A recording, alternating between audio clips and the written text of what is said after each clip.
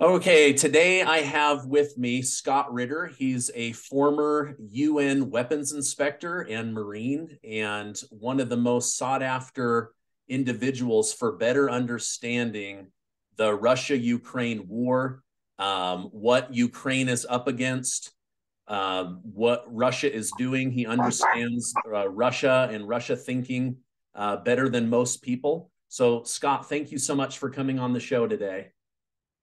Thank you very much for having me. We just picked the perfect time. The garbage man just came out and got my garbage can, so my dogs are barking. So I hope you don't mind that for a No, I don't even hear it. Well, Okay. again, thank you. And at the end of this, we'll tell people about where they can get more information about you and also your book that has come out. But something that I've noticed in my YouTube comments section is a lot of chatter around, I believe it's pronounced Bakhmut.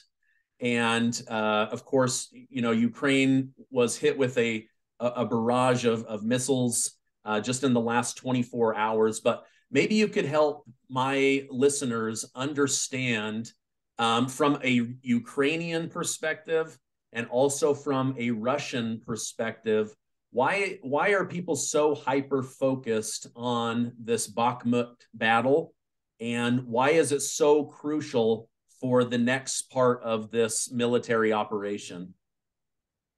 Certainly. Thanks for the question.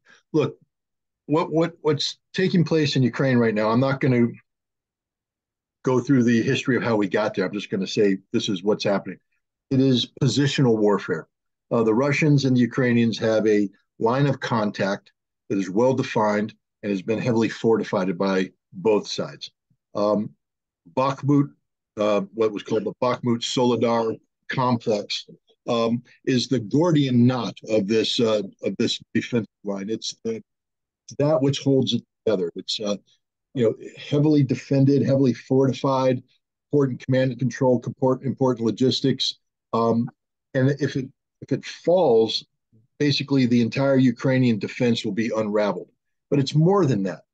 The Ukrainian government has decided that it's not going to, for instance, withdraw from Bakhmut and build a new defensive line behind it. Actually, some people think that's a better idea. If you look at the map, the territory behind Bakhmut is higher ground, so it's eminently more defensible than sacrificing everything in city fighting. But the Ukrainians made a decision to hold on to this, and they have thrown tens of thousands of troops into this battle. It's become the decisive battle of the war. The number of dead from this battle alone, some people estimate, could be as high as 70,000, and that's over a period of time. But still, that's a heavy number.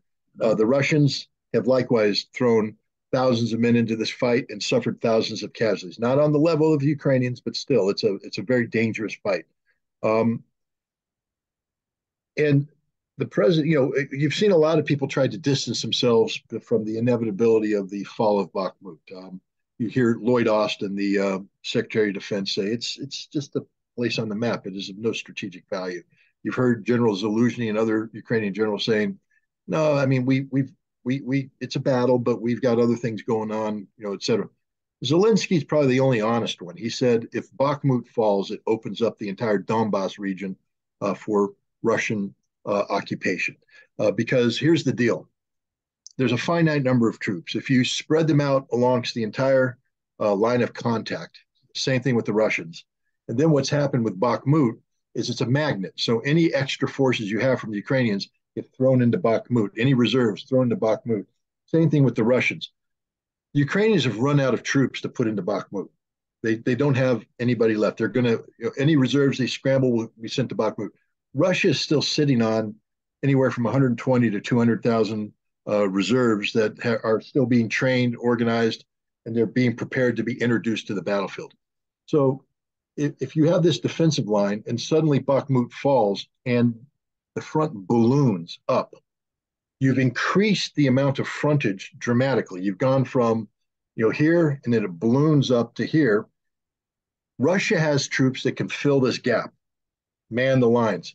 Ukraine doesn't. So as it balloons up, Ukraine's going to have to take troops from elsewhere, thin out areas, and try to contain the Russians. But the Russians aren't going to expand in a way that's cannot be contained. And as the Ukrainians withdraw troops from other parts of the battlefield, the Russians will be able to exploit that and push through. So this will be the complete unraveling of the Ukrainian defenses. This is what President Zelenskyy fears, and this is what I actually agree with him on this point, that there's a real risk that if Bakhmut falls, it will be the unraveling of the Ukrainian defense and the beginning of the end of the Ukrainian army. And this is on top of what General Jan Stoltenberg, the Secretary General, said last month, where he said, this is an artillery-driven war. I think people need to understand that too.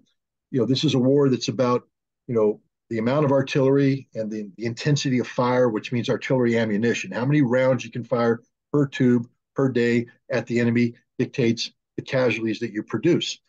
This is why the Ukrainians have suffered very heavy casualties. The Ukrainians respond with fewer tubes, but they're quality tubes, Western tubes, 155 millimeter ammunition, and they have better intelligence provided by the United States so they can target it more effectively. And so they're able with less to still blunt and compete with the Russians. But they're firing ammunition at a rate that can't be sustained logistically. And the West has depleted its stocks of 155 millimeter ammunition, and they can't produce it quick enough to meet the expenditure rates of the Ukrainians. And so sometime this summer, Ukraine will run out of ammunition. And if you're in an artillery-driven war where one side has a tremendous amount of artillery tubes and a lot of artillery ammunition, you have lesser and you run out of ammunition, you're going to lose that war. So this is going to be a double blow. The unraveling of defenses right about the same time that Ukraine runs out of ammunition. And so the potential of Russia to roll up the Ukrainian military increases exponentially. Now, you mentioned the air attack. There's a third aspect to this fight. When the Russians reorganized back at the end of last year, they took a singular commander who at that time was a general named Surovikin, a sort of bald-headed guy they nicknamed Armageddon. He ran the special military operation, but then they brought in General Gerasimov from the general staff to head it, and then there was a ground component commander and an air component commander, and Surovikin was the air component commander. This means that the war is going to get far more complicated.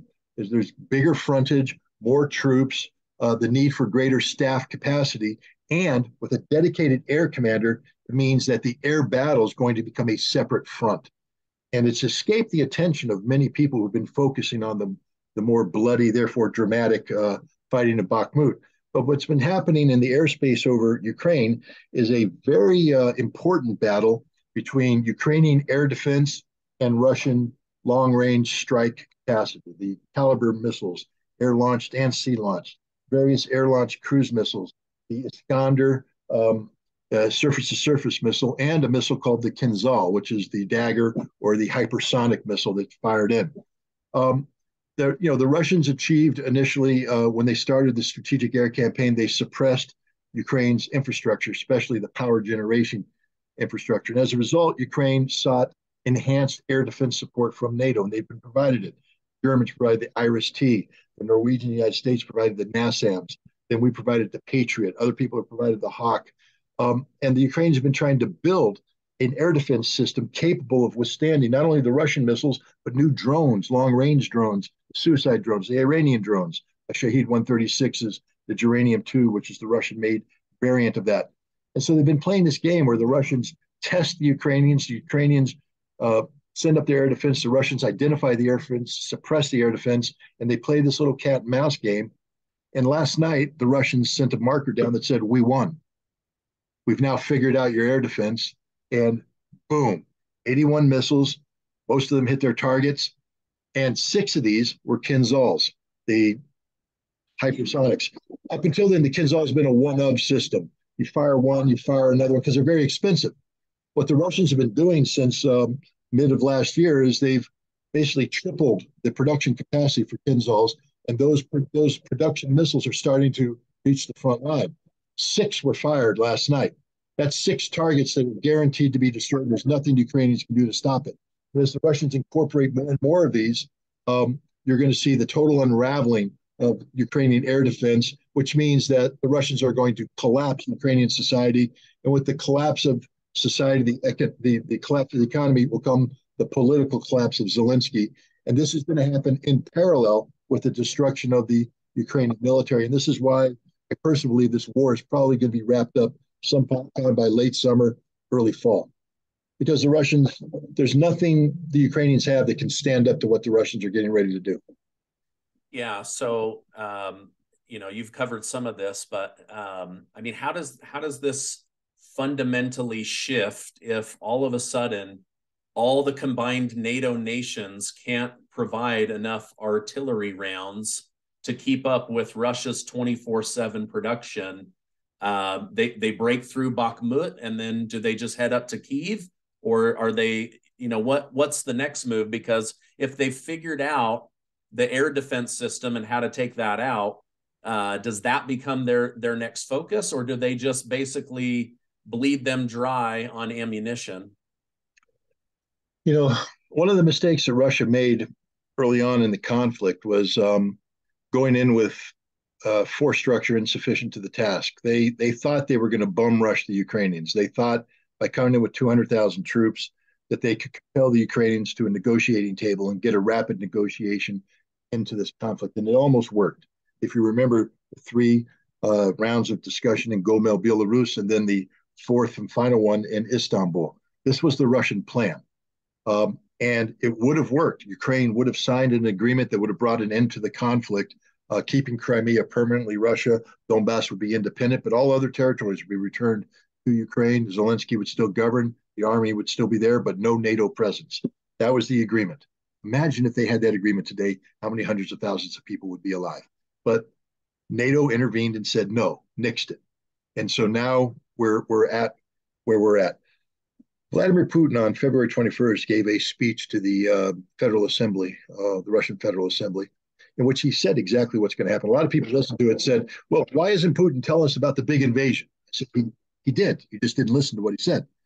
Putin said number one priority is to restore the economic and social quality of life of Russians. That means Kherson, Zaporizhia, Donetsk, Lugansk.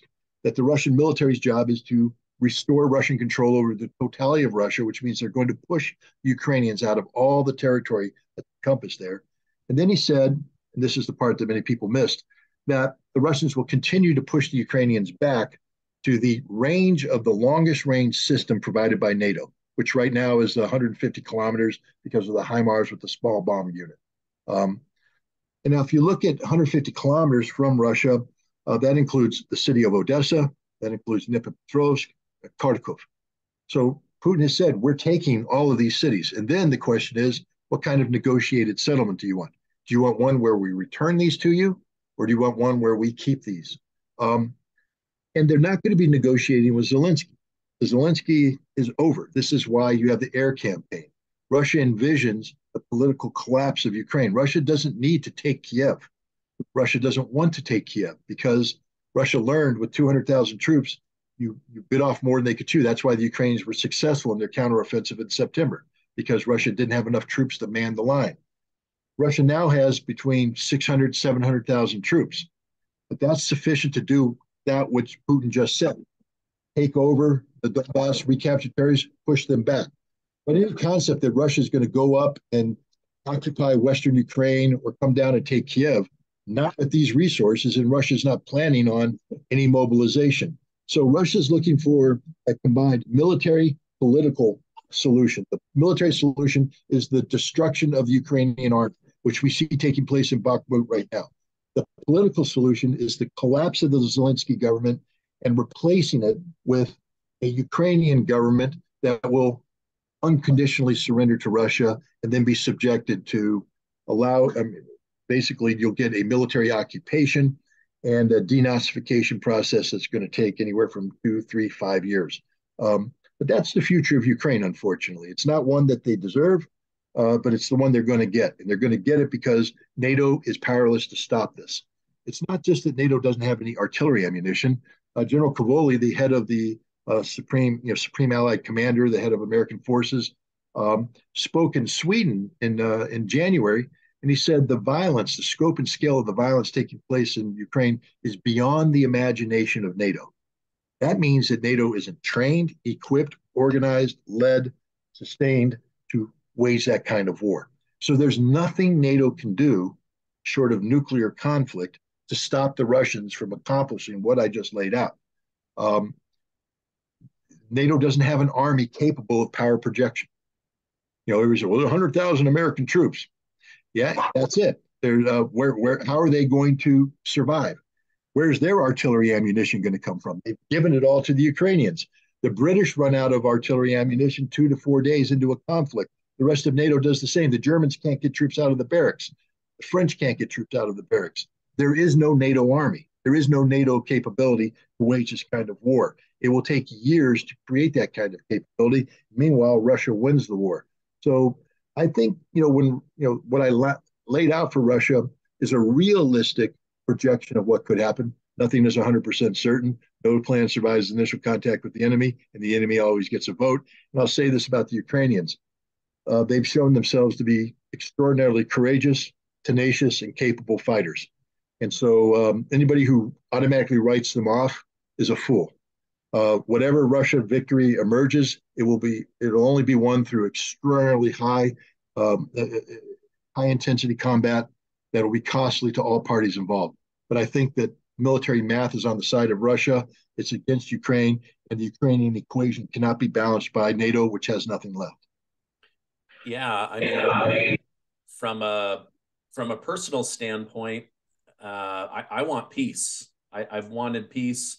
When Boris Johnson went in and said, "Don't do this, NATO will back you," I believe that was the wrong move. But unfortunately, Ukraine is going to run out of bodies and weapons. And then Zelenskyy says things like, American boys and girls will fight and die in this war if America doesn't support us. I don't agree with that. But my main thing with like my YouTube channel is I'm not pro Putin and I'm not anti-Ukraine. I'm pro peace, but I want the truth because the mainstream media has been misleading people that Ukraine is this like incredible army, which they are. Their bravery is second to none. Their battle up against what they've been up against is incredible. But like you say, mathematically, NATO isn't going to be able to supply bodies, and they're not going to be able to supply weapons enough. So I appreciate you pointing that out. Do you? I hate to like play the blame game, but NATO. Okay, so let me put it this way: Colonel Douglas Macgregor told me, that they had this peace deal organized, and now Putin. He's not trusting anybody. He's not going to come to the table with the same deal that they have. You just said kind of the same thing. So at what point do you think that they will come to the table? And you said you don't believe Zelenskyy will be involved. Zelenskyy had his chance. He has actually had several chances. The Russians, I always tell people, or remind people to just ask the following question. Why is Zelenskyy still alive? Why is Zelenskyy allowed to communicate? Why is he allowed to go and raise money and do all this? Because the Russians let him. Why do the Russians let him do this? Because Russia is not seeking or was not seeking the destruction of Ukraine. Russia was seeking the surrender of Zelenskyy. So they need him alive. They need him to communicate with his NATO allies to create a negotiating position that could lead to the end of the conflict. He's opted instead to misinterpret Russia's decision to keep him alive as evidence of his invincibility. He's not invincible. His days are now numbered.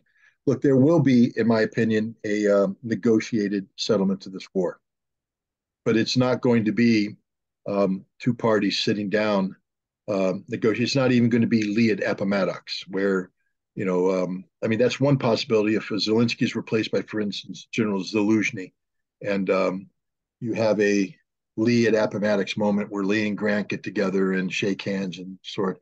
I'm envisioning more of the USS Missouri in Tokyo Bay, where the Russians victoriously lined up and bring in a defeated Japanese military who unconditionally surrenders to them. That's where Russia is. Why? Why is Russia doing that, especially when they were willing less than a year ago to sit down in Istanbul and terminate this conflict in a way that was not advantageous to Russia at all. Actually, in many ways, it was disadvantageous. Why would Russia, what changed that? Well, first thing we have to understand is that this war was brought on by NATO expansion, plain up. In February of 2008, William Burns, who's currently the director of the CIA, back then he was the U.S. ambassador to Russia, wrote a memorandum called Niet Means Niet, Russia's Red Lines on Ukraine. And he warned the President of the United States and everybody, all NATO partners, that Russia's red lines were serious, that if NATO were to invite Ukraine in, this would inevitably trigger a chain of events that would probably lead to Russia's military intervention in Ukraine, the loss of Crimea, the loss of the Donbass. This was known in 2008, and yet we invited Ukraine in, which means from a cause and effect analysis, we knew what we were getting into. We were warned by the U.S. ambassador to Russia that if you invite NATO, there will be a war, Russia will intervene, and Ukraine will be dismembered. And yet we did it anyways. Then we entered into this policy of the Great Reset under Obama, which was really just regime change to replace Putin with Medvedev. That didn't work. Putin stayed in. So then we sought to undermine Putin by promoting the Maidan coup that got rid of the pro-Russian president Viktor Yanukovych, replaced him with a government of our choosing that happened to be composed of radical right-wing nationalists who have links with Nazi Germany's ideology. And we've empowered them, the Azov Battalion. Don't believe me, believe the U.S. Congress, since from 2015 onwards, had an amendment to the National Defense Authorization Act, which said no money can be used to support the Azov Battalion because it is a white supremacist neo-Nazi unit. If the U.S. Congress is recognized as such, I agree with them on this one. But we've empowered them. But even then, Russia sought to avoid war. You know, in 2014, there was a battle north of Donetsk in the Donbass where anti-Ukrainian forces, ethnic Russians, supported by the Russian government, we know that, they deny it, but we know it, surrounded 10 to 15,000 Ukrainian soldiers and were going to annihilate the Ukrainian army. That would have ended the fighting. The Ukrainian government went to the French and the Germans and begged their intervention, and they came in and they negotiated something called the Minsk Accords. The Minsk Accords were basically a ceasefire that would then turn into a permanent ceasefire that would respect the autonomy of ethnic Russians, so they could speak their language, study their, have their religion, etc., but keep the Donbass as part of Ukraine. Russia believed in this, signed it. Putin tried to implement this for 8 years. We now know, and what we've learned since Boris Johnson's intervention, Petro Poroshenko, the president of Ukraine, has come out and acknowledged it was a sham. We were never going to do Minsk. We only entered it to buy time so NATO could build a Ukrainian army that could conquer the Donbass through force of arms. So NATO builds an army that is going to, through force of arms, solve the situation that Minsk. Remember, Minsk isn't just an agreement between Ukraine, Germany, and France. It was taken to the Security Council of the United Nations, and there is a United Nations Security Council resolution saying this is international law. This is the will of the world. So Russia's believing this, but Ukraine's saying, no, that's all a lie. We're going to build an army to resolve this thing, which the Security Council says must be resolved peacefully. We're going to resolve it through force of arms. And now we found out from Angela Merkel and Francois Hollande, the German chancellor and the French president, that they said the same thing. It was a sham. And we're never going to implement Minsk. It was always designed to build the army. And then the United States built the military training facility in Western Ukraine in 2015, where every 55 days we trained a Ukrainian battalion to NATO standards to send them off to fight against the Russians in the Donbass. So now you're Vladimir Putin, and you're looking at this, you're saying they used diplomacy as a shield to build a military to violate the peace agreement that the Security Council of the United Nations said is manifest. Why would I ever negotiate with them again? And that's a question that every American, everybody listening to this, if you're in his shoes, why would you negotiate with anybody again? He had to go to the wives of the military men serving, some of them whose husbands had died in the war, and apologize. And he said, the greatest mistake I ever made was believing the West when they said they wanted peace. I had the Ukrainian army where I wanted them. I could have destroyed them. I could have ended this thing right then and there on terms favorable to us.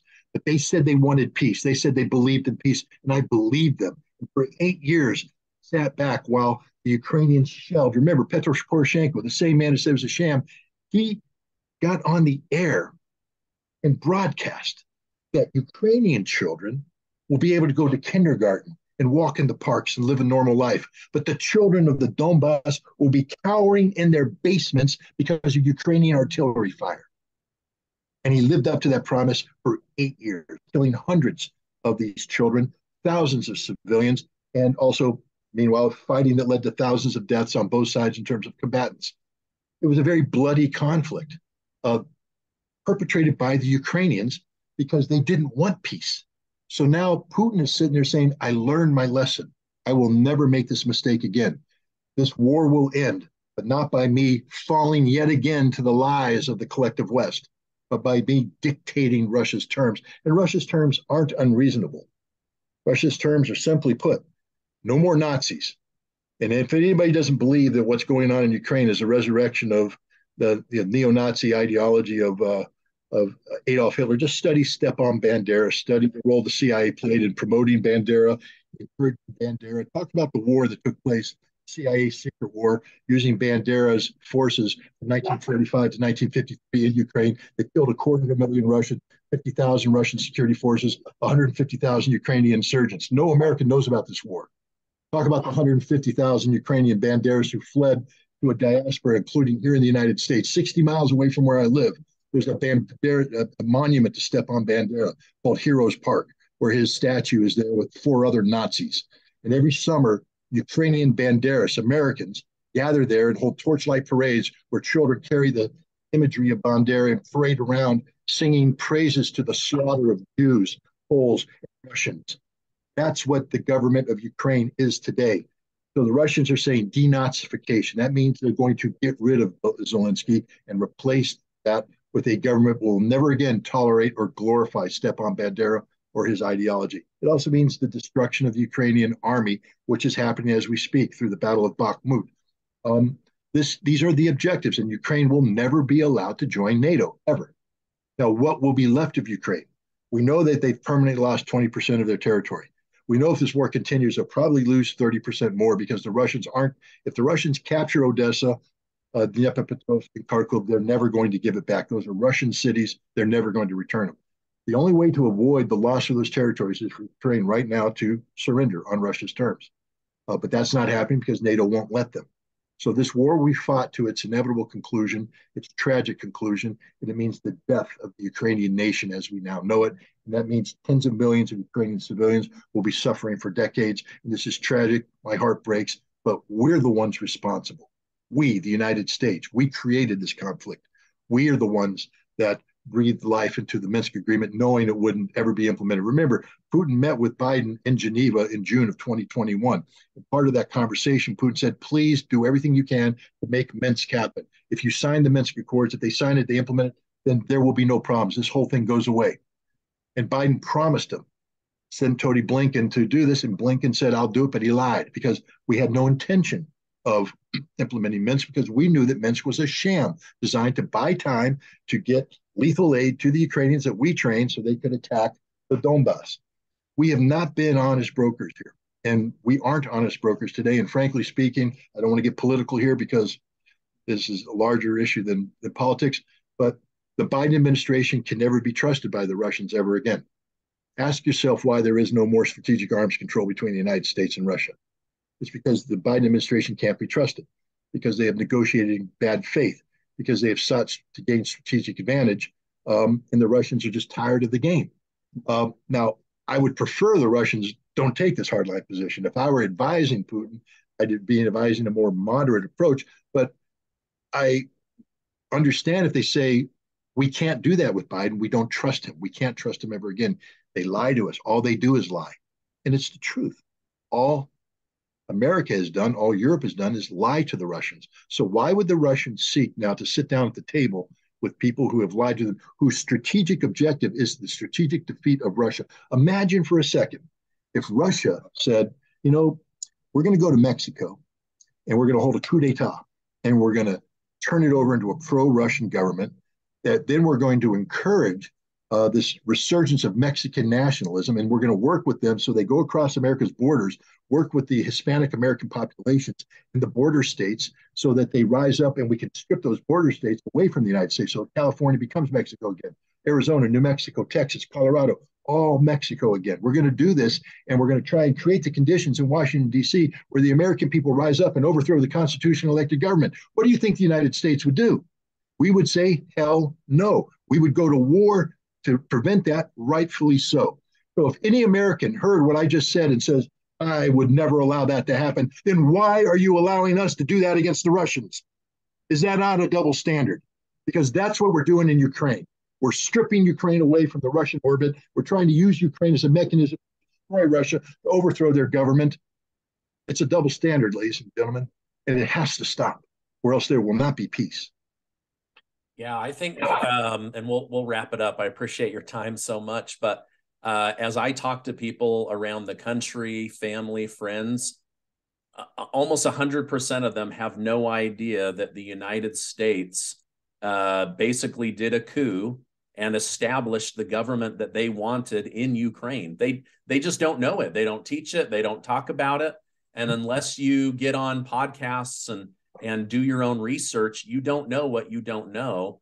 And so, like, even me, like up until a year ago, I didn't know any of this stuff, and my eyes have really been open. So I appreciate you using that analogy that we wouldn't allow Mexico to do this to us. Why would Russia allow Ukraine, backed by NATO and the United States, to do this to Russia?